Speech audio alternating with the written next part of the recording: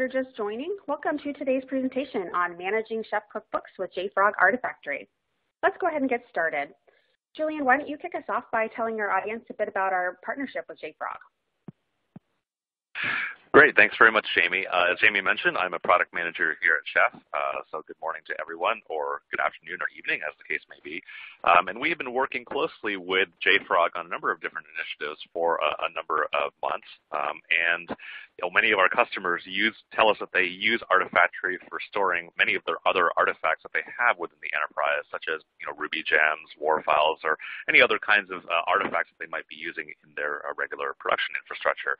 And one of the things that we are excited to announce is this joint feature that has made it into the latest version of JFrog Artifactory, which is now you can store your chef cookbooks in Artifactory as well. And so I'd like to turn it over to Baruch, who will talk to you about that initiative and how you can go about doing that.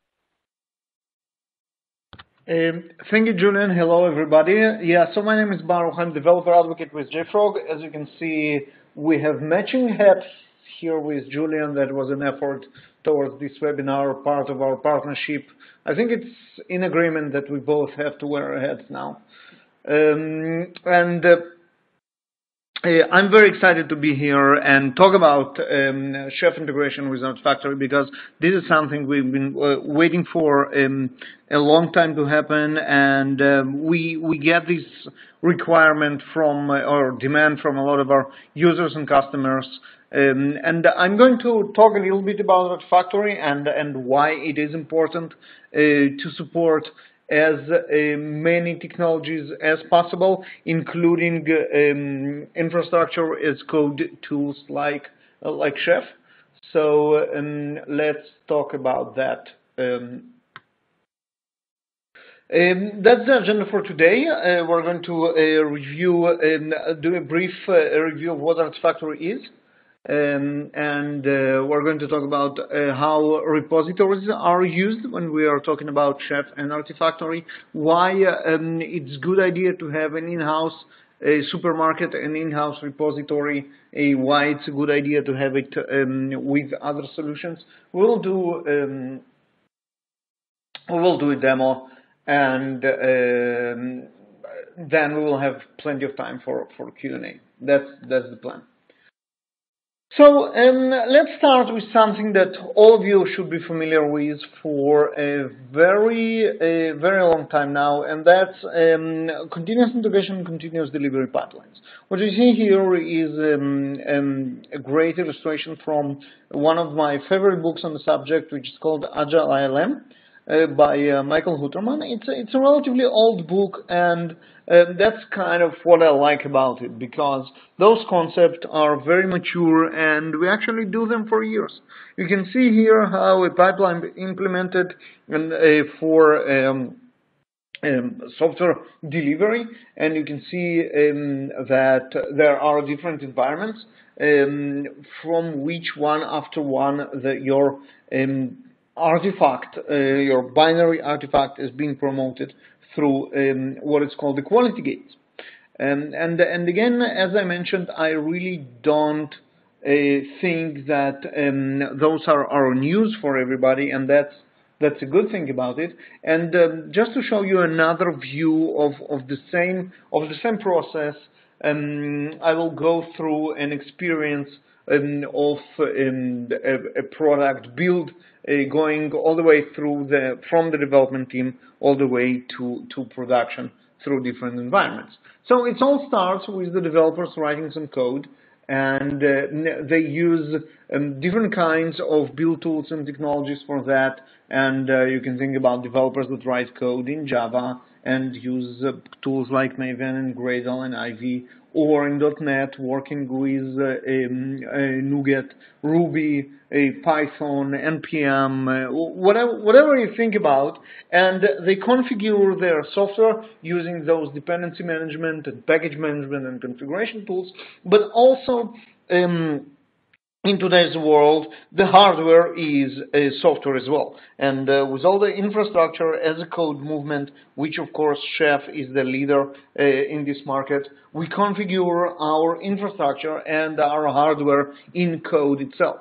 So the development team, which is actually now DevOps team, can also write code which is an infrastructure code and then use tools like Chef or maybe Docker to configure their environment. After this is done, they of course will run a local build on their machine to verify that everything works, and this build will require dependencies and artifacts from remote repositories. So if you think about, again, application side of the house, think about maybe Java Maven build that requires new dependencies as jar files from a repository, or an NPM packages that are required to run a certain JavaScript code. And if we are talking about infrastructure as code, then of course, in our example for Chef, it will be cookbooks or dependencies for cookbooks that are required from the repository.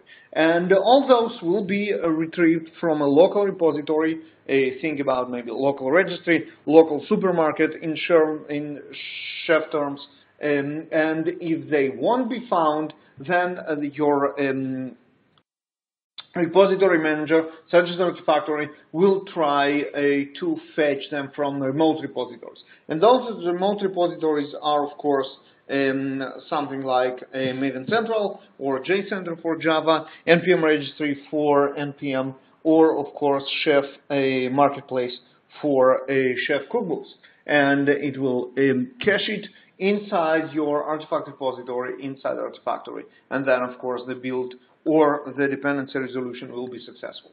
Once that's done, next step is of course committing all the source code, the new configuration files, new dependencies into source control, after which the CI server usually kicks in. And it can be any type of CI server, Jenkins of course, TeamCity Bamboo, or one of the cloud ones, Circle CI, Drone.io, Shippable, Circles, whatever you work with. And this CI server does exactly what the developer just did on their local machine. So they use the exactly same dependency managers, exactly the same package managers and build tools to configure and the same environment and actually rerun the same build on the CI server now.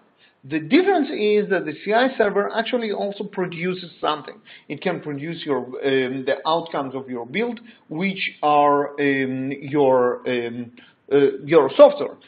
So again, if we are looking at the application side of the house, it will be maybe a WAR file if you build with Java that actually runs inside Tomcat on some production server, or just an archive with a bunch of artifacts that should be downloaded by a client and run on their machine. Whatever type of artifact is being built, it is then created by the CI server and deployed back to the repository manager, back to Artifactory in our example. Along with this file that is our application, a lot of information is deployed as well. This is what we call the build info, bill of material, and that's all the information that we gather through the build itself, like environment variables in your CI server, the dependencies that were used, and tons of additional information that is downloaded. The next step will be starting to pass this build through those security gates that we spoke about earlier. So, quality gates. So, different quality tools like it might be Selenium for the UI tests, or Cucumber for behavioral tests, JMeter or Gatling for stress tests, or manual QA. All those contribute additional metadata about the quality of those artifacts. And as those artifacts being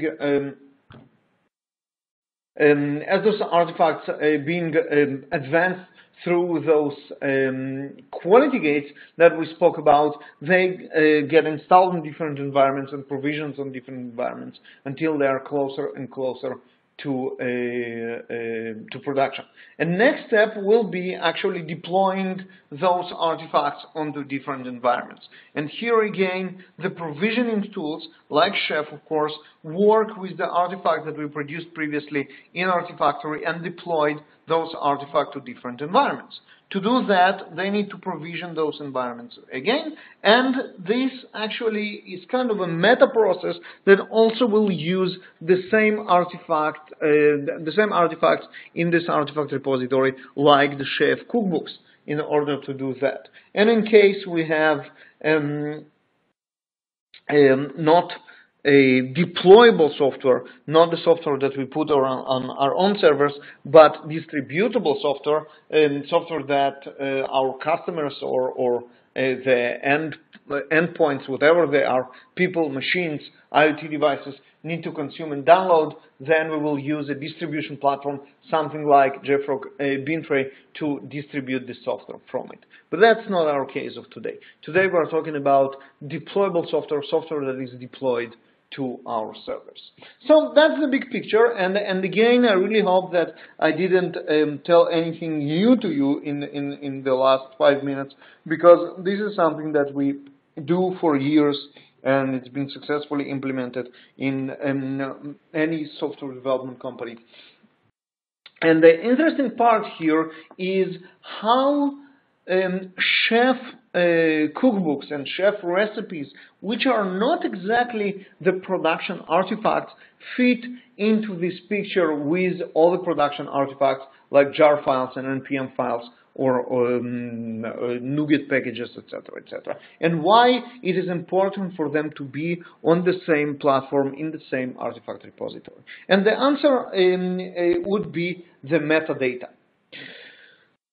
When you work with multiple technologies that work together to create one product, it is extremely important that the metadata about all those artifacts will be shared across those different aspects of your application. And taking again this example of a Word file which need to run in a certain Tomcat servlet container, you can think about various requirements that need to come into play in order to this application to be provisioned correctly. It might be the exact version of Tomcat, for example, that need to be set up on the production servers. Where do you express which version of your application works with which version of the cookbook or the recipe that sets up this Tomcat that work with correct database and maybe with correct schema on the database, etc., etc.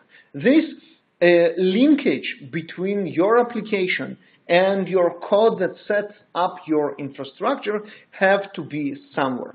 And of course, there are a lot of ways to implement it. You can do it using maybe file names that you can specify some kind of metadata in the file name itself. That is not very convenient, and actually you will run into the obvious limitations on how long the file name, reasonable file name can be, but it can be done. You can maybe package inside the archive some kind of metadata files that then can be extracted and observed, but of course it's much easier when your artifact repository provides you with this linkage between different package types. When you can specify metadata that relates a certain cookbook of how to install the application to the application file itself.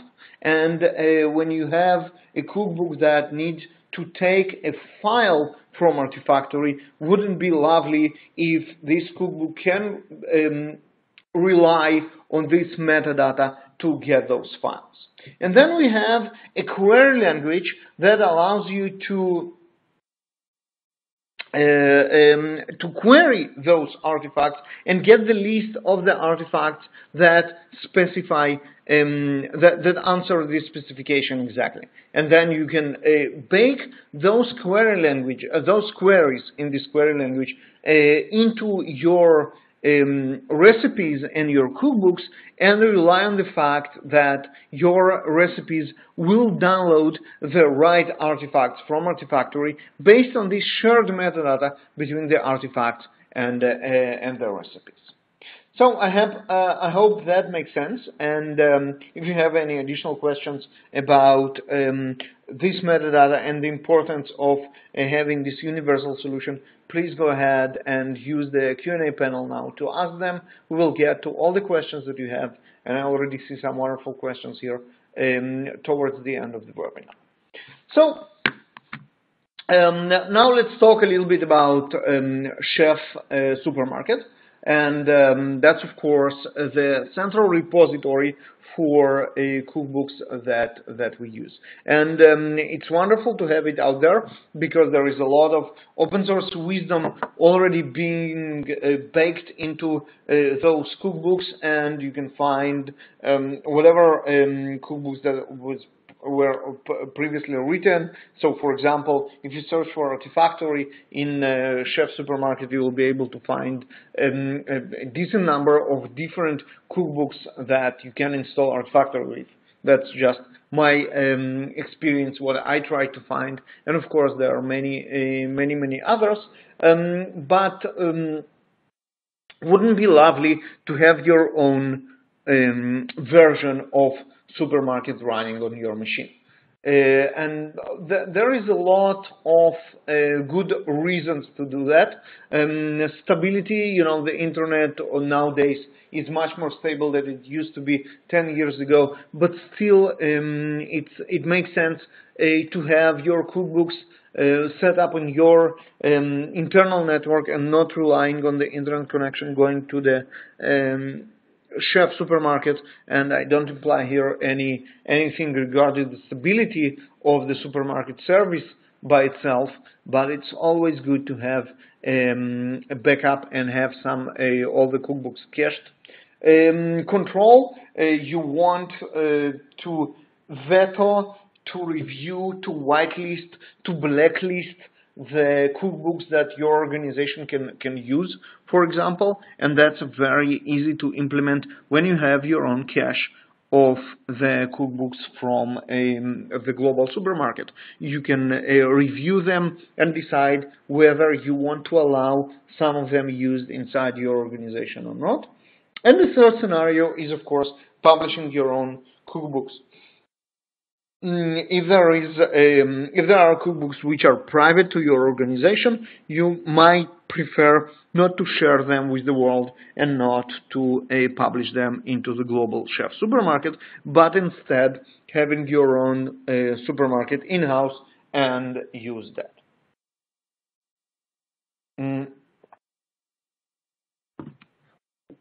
So there are different solutions on how can you run your own private supermarket, and here's an entry in the Chef blog by Neil on how to do it. It's rather lengthy. You know what? Let me show it to you live.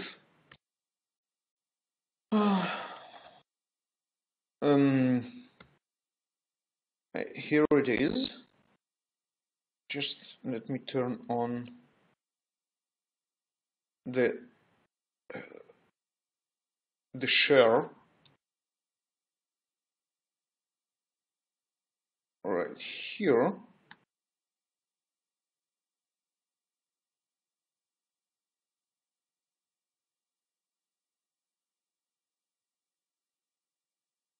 Okay, now we can see it, and it's rather straightforward, but it's kind of not a very intuitive process. There is a lot of stuff that you need to do. You need to run your own Chef server in your organization, and then you need to set up a bunch of different cookbooks that will do the job. Right, and it's kind of a tedious process with a lot of places to make mistakes and a lot of single points of failure here. Eventually, of course, I'm sure that it's more than possible to use, but it's kind of a hard thing to do. So here you go. As I mentioned, not a rocket science, but also not exactly the most simple thing to do, and not exactly a one-click process. So instead, you can use Artifactory to implement multiple chef supermarkets out of the box. So Artifactory is much easier to install. There are, as I mentioned, a couple of actually chef supermarket cookbooks that allow you to install Artifactory, or you can use any of half a dozen different ways to install it, as a Linux server, as a brew with Homebrew and Mac, a Docker image, or you can even have a service running on our servers, and then you just consume it without even installing anything. And once you did that, once you have Artifactory up and running, it's very easy to set up different supermarkets inside Artifactory. A remote repository, what we have a repository is a kind of analogous to the supermarket in chef terms.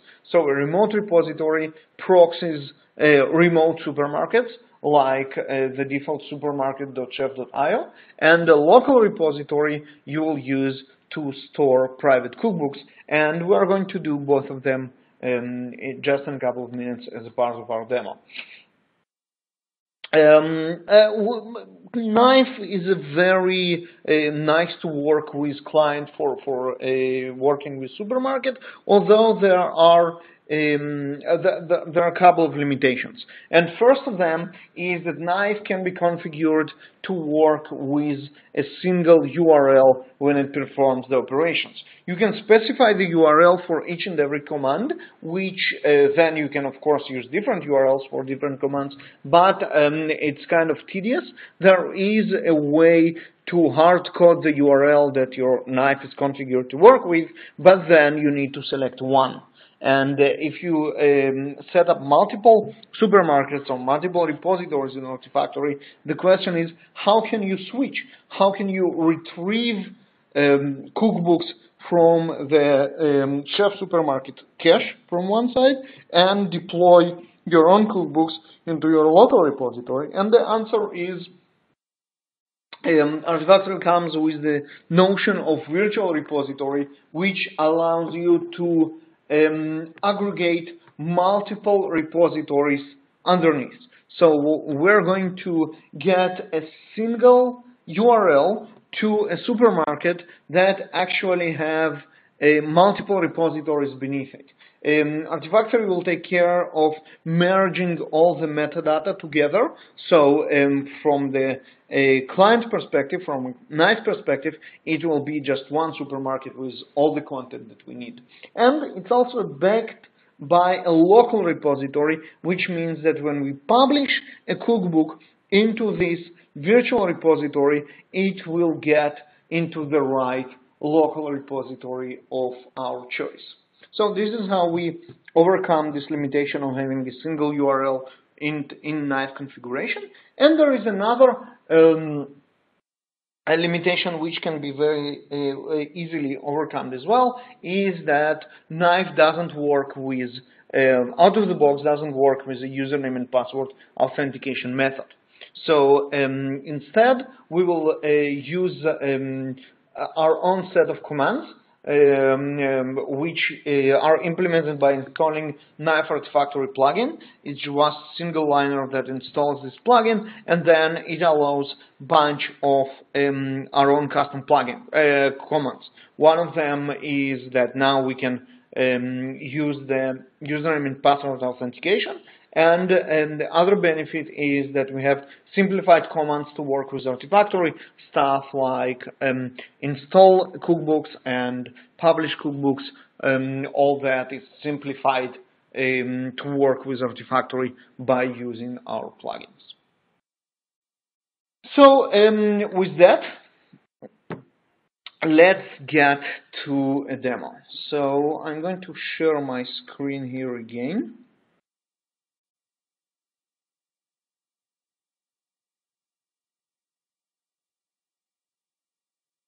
Okay, so it's looking good.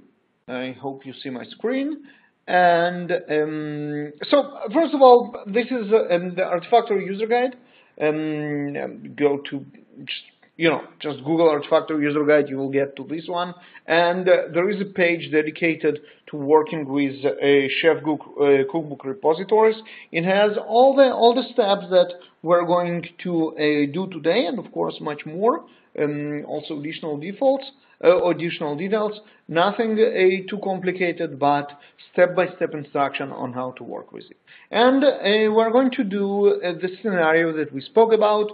We're going first to proxy Chef Supermarket inside our Artifactory. So this is my Artifactory instance. As you can see, I run an Artifactory instance in a cloud, JFrog.io, and it works exactly the same for on-prem locally installed Artifactory instance as well. So what I'm going to do here is I'm going to create a remote repository for a Chef Supermarket. That's the first thing that we are going to do. So creating a new repository is very easy. I select Chef here as a package type, and I will call it Chef Supermarket. And as you can see, the URL that this repository will cache automatically set to the right URL of supermarket.chef.io. I can test it to verify that everything is good, and actually our work here is done. Now we have Artifactory that knows how to cache Chef Supermarket. And next thing that we need to do is to set up Knife to work with that instead of working with the central supermarket. So we can go to our newly created repository and click on the Set Me Up button and get all the instructions of how to do it. And there is actually one line that we need to do, is to add this Knife supermarket site instruction into our knife.rb file. So we will copy that, and now we will just edit our knife.rb file.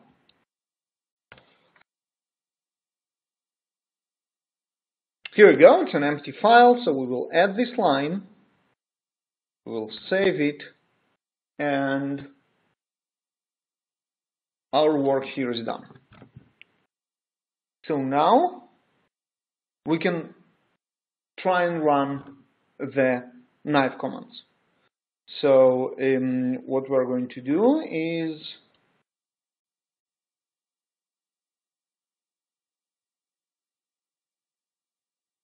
we're going to install the official Chef client cookbook.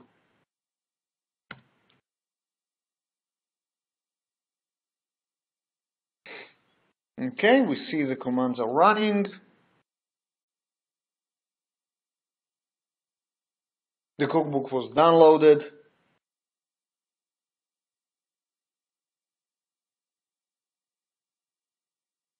Some dependencies were downloaded as well.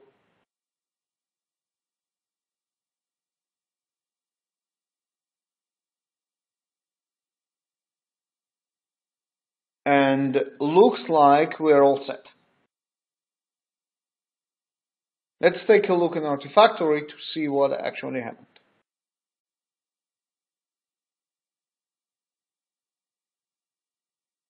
We're going to refresh our Chef Supermarket cache. And as expected, the Chef client and all the dependencies are successfully installed.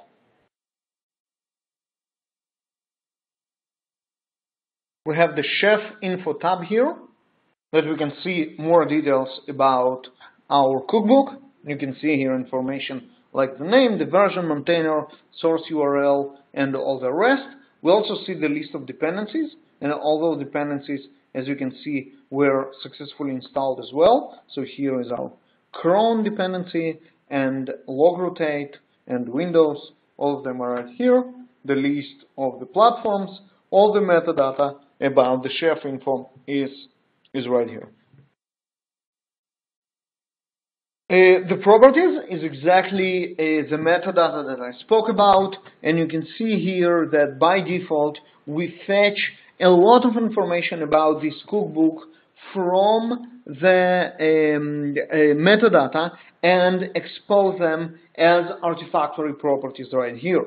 And those properties can be used in this query language that we spoke about, together with your custom properties or with implicit file properties like size, number of downloads, etc., to construct any kind of query that uses all this metadata to provide you with exactly what you are looking for. So this is remote and it's all nice, but now let's create a local repository here and try to publish our own packages into it. So we will go and create a local repository here. Again, it will be chef. We will call it chef local. And actually, that's the only thing that we need to do. Our chef local is created, but the problem is now that we have to select what URL we want to expose in our knife configuration. Will it go to the supermarket, to the chef supermarket, or will it go to chef local? But as I already mentioned, we have this nice feature that can solve this problem, and that's a virtual repository. So getting back to the configuration, we'll create a new virtual repository, chef as well. We will just call it chef, and we will include both chef local and chef supermarket in it, and we will make sure that when we publish a cookbook, when we deploy a package, it will go into the chef local repository. Now we have a single URL that combines both of the cookbooks.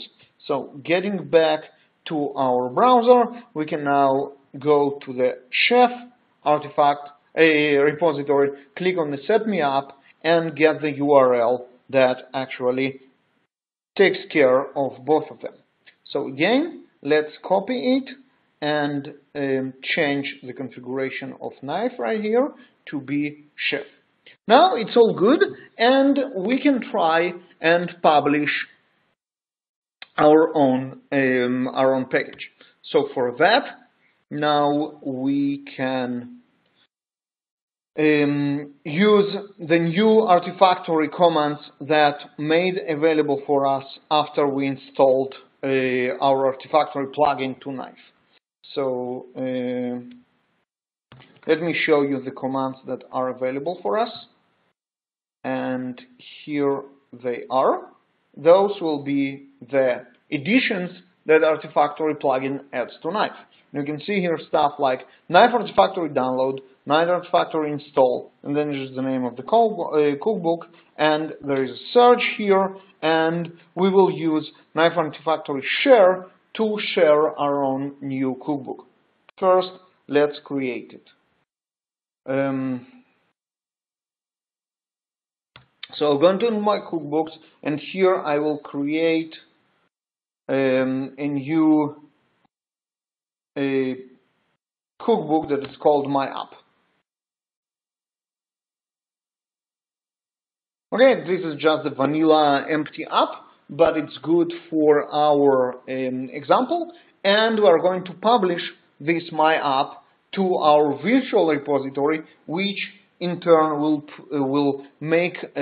deploy this cookbook into a local repository. So we will use the Artifactory command here, Knife Artifactory share, My App. We're going to try to share it, and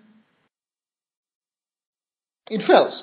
It fails with the forbidden command because, of course, with the forbidden error, because, of course, while the read is allowed to everybody because It's our organizational supermarket, and we want to allow the developers to use these cookbooks without a need for username and password. The deployment is, of course, protected, and we got the forbidden error. So in order to overcome it, we need to incorporate user and password into our knife configuration, and this is done again from the Set Me Up button.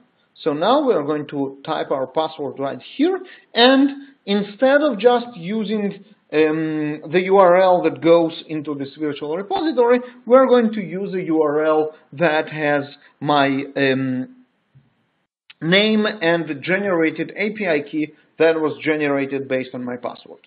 So again, I can just copy this line into a clipboard and paste it instead the simple URL. Now, that wasn't exactly what I need. What I need is that. So now I have my supermarket site authenticated with my username and an API key that actually a representation of my password. I save that, and just we try the command. And now the upload is complete. It looks like it ended up without errors, and we can go to Artifactory and look what happened now. So this is our virtual repository, and here is our Chef local. Let's refresh it, and as you can see here, my app was successfully deployed, and of course now it can be used from the same URL that we used the supermarket cache. So getting back to the virtual here, we can see that it includes both repositories here, the local and the supermarket, and going here to sorry about that here, and going here to this URL will actually show us the view of everything we have both in my local supermarket and in the cache of my remote supermarket, the general Chef supermarket. So you can see here that both Chef client that we installed from the cache and my app that we just deployed from my machine are here, and this is the entry point for both repositories inside the virtual repository. So I think that concludes the demo, and now we have plenty of time, about 20 minutes, for your questions.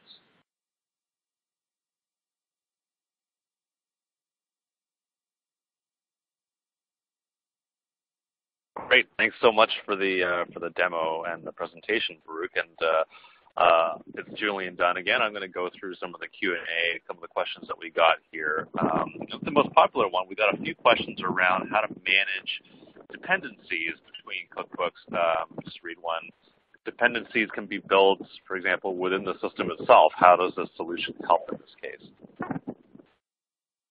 So that's exactly, that works exactly the same way as any other dependency which is published into supermarket, and the solution, of course, will be publishing the dependencies as well. And as I showed in an example of the official Chef client that comes with a bunch of dependencies that all come from the central supermarket, it works exactly the same for your own dependencies that you publish to your own supermarket, to this local repository. And in a lot of cases, you will have mixed set of dependencies.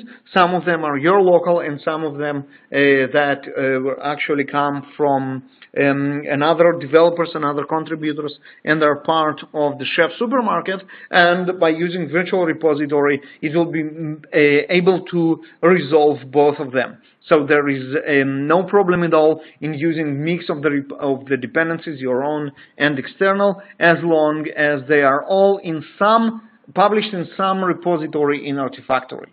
And then everything will just work as expected. So my app was very simple and didn't have any dependencies, but it definitely could depend on other cookbooks and then it would just work in the same way. Great. Let's move to another question, which is, to use Chef with Artifactory, do we need to have a Chef server, or can we use Solo or Zero? So Artifactory by itself is a Chef server, right? So once one of the big advantages in that is that you don't need to set up additional Chef server in your organization in order to serve the cookbooks from it. When you use a knife with Artifactory, you get your cookbooks downloaded locally, and then you just work with them as it works Chef solo. Great. Let's go to another one. If I have looks like this customer has a virtual Chef repo that contains both a local Chef repo and a remote. They're using Burkshelf to manage the cookbooks right now. When they try to vendor cookbooks, we see a timeout on the indexing of the cookbooks on the request of the universe. Any advice there? So there is some quiet period between the calculation of the metadata, and that's just because we wait until the deployment of multiple different cookbooks are completed before calculating and merging metadata. If there is a timeout which is not reasonable in terms of how long we should wait until the metadata is calculated, there is a property in the advanced configuration of the virtual repository that controls how frequently the metadata is checked and calculated. That can definitely be a solution. If that doesn't work, I guess it's worth writing a note to our support, and we will look into it. Maybe there is some other misconfiguration that is done.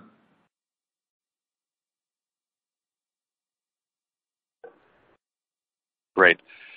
Thanks. Let's see. Is it possible to have multiple local repositories and one virtual repository?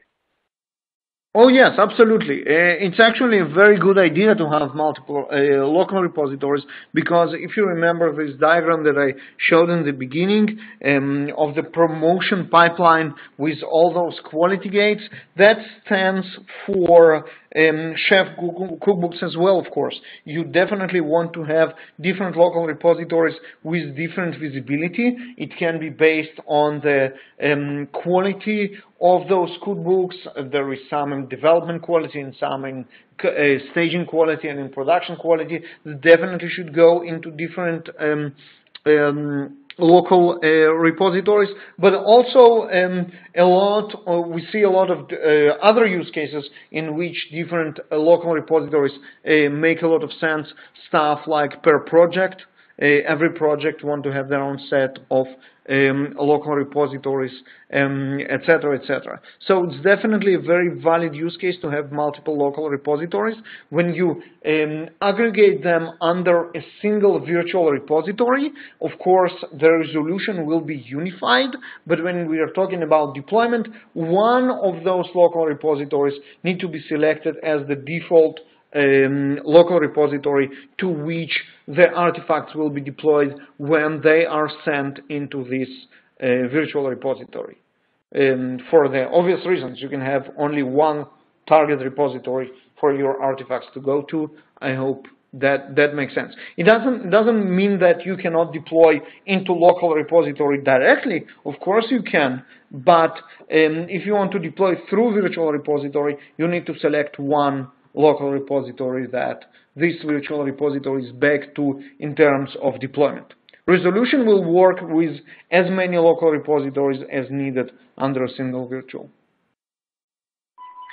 Great. How do you respond to the problem that the Artifactory plugin for Knife doesn't currently prevent the overwriting of existing uploads? That's actually not a problem, because it is taken care of in a level of Artifactory permissions. So Artifactory have a very rich permission model, which is sorry, which is targeted towards a binary files management. And one of the rules in binary file management is that you can never, or you shouldn't, override binary files, because they're versioned not by their content, by their name, and if you deploy the file under a certain name, it shouldn't be deleted. If you have a new version, it will have a different file name and it will reside by it. So override permission in Artifactory is a very, I would say, kind of administrative permission that shouldn't be granted a lot. It has its separate entry, and all you need to do in order to prevent overriding of the packages through Knife or any other client is to specify the right permissions on the repository. And most of the times you won't allow override of the files on the permission, on the repository level, and trying to override the files using Knife commands will end up with server-side error, which basically means you don't have permission to override. Great. Let's see. Wow, we have a lot of questions. Great. Let's see. Does this new plugin work also with Bookshelf? And I can answer, yes, it does. Yeah, so the plugin itself works with, I would say, the official guidelines are with Knife. We are looking into expand it to different clients as well, but me personally, I am not sure we can guarantee that it works with Bookshelf in the same way. Gotcha. Okay, is there any need to specify a different supermarket URL in the Burks file? Well, so again, you don't need to, just because virtual repositories allow you to use the single URL to approach all the supermarkets inside the Artifactory, right? And both for read and deploy. So here we are in a better way. I have a question for you, Julian, because I'm not very familiar with Bookshelf. Does it allow multiple marketplace URLs in the configuration?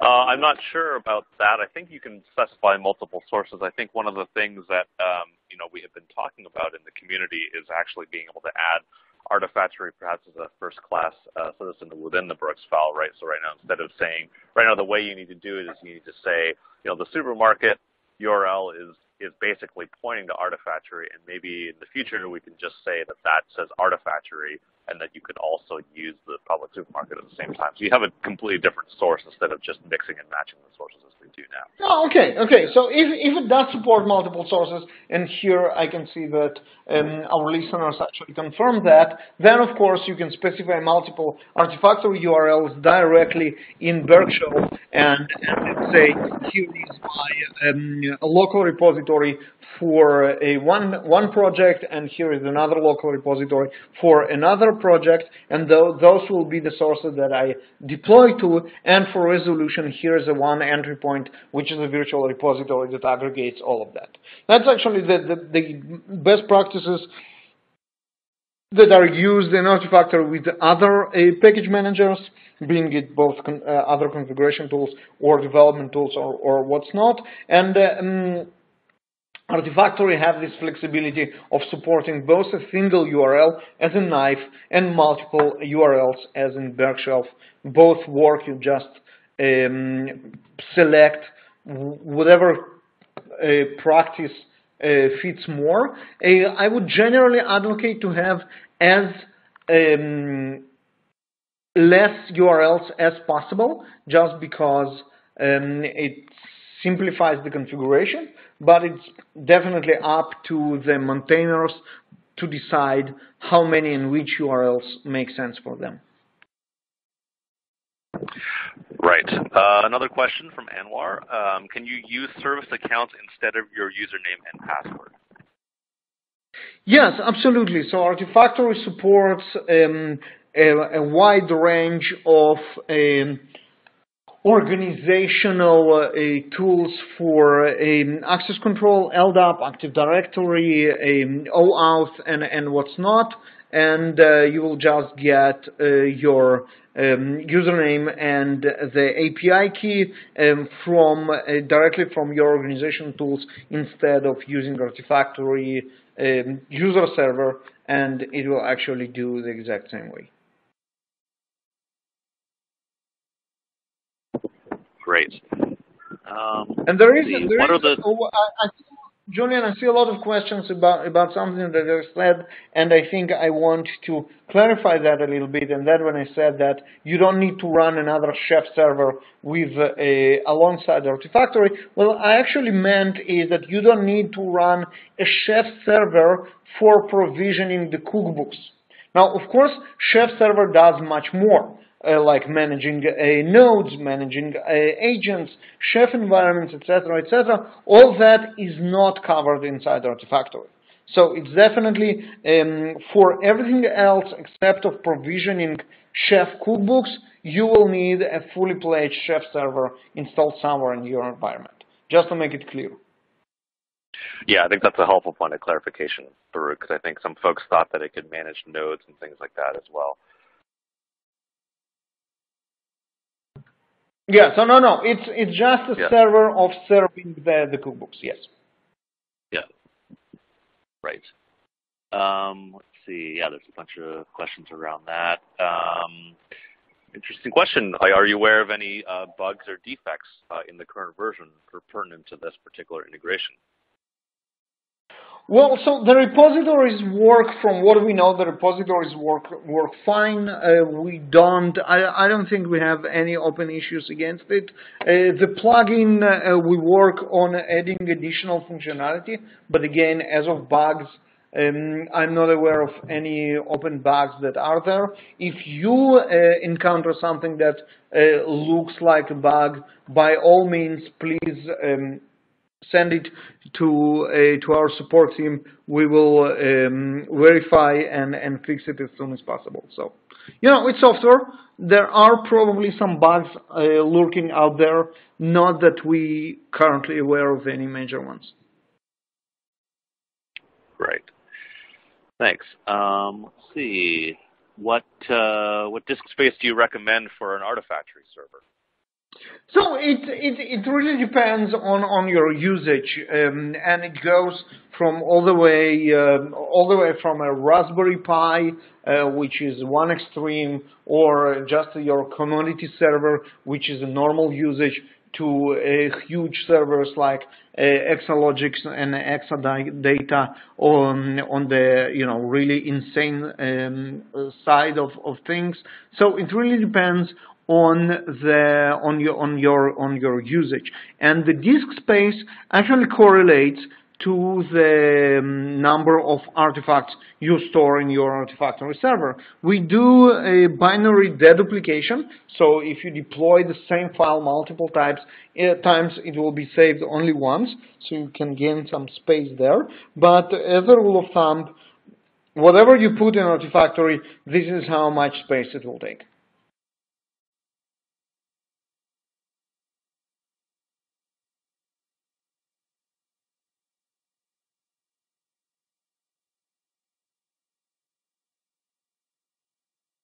Julian? Oh, I'm sorry, I was muted. As we can maintain privileged access management in Chef Server, is there the same way to do that in Artifactory, so that you can prevent, let's say, developers from being granted access to cookbooks which are not owned by them?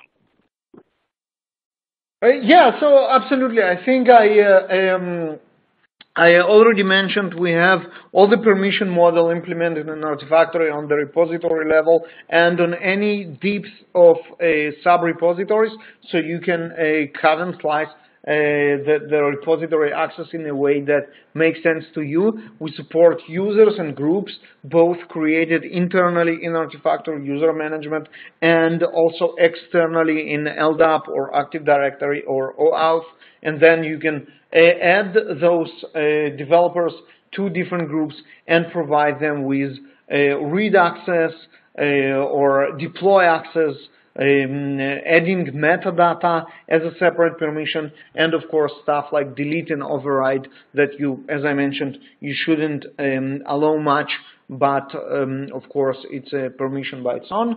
And there are different management level permissions. You can be an admin of course, all Artifactory server, or just a subset of repositories, or a place inside the repository itself.